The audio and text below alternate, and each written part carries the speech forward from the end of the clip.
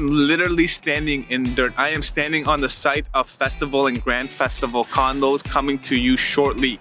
You are talking about a 160-acre development that's just beginning.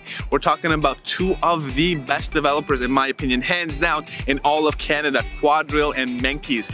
70,000 square feet of amenity space, 25,000 square feet of grocery space. They are building a downtown core here in Vaughan, 300 meters away from the subway station.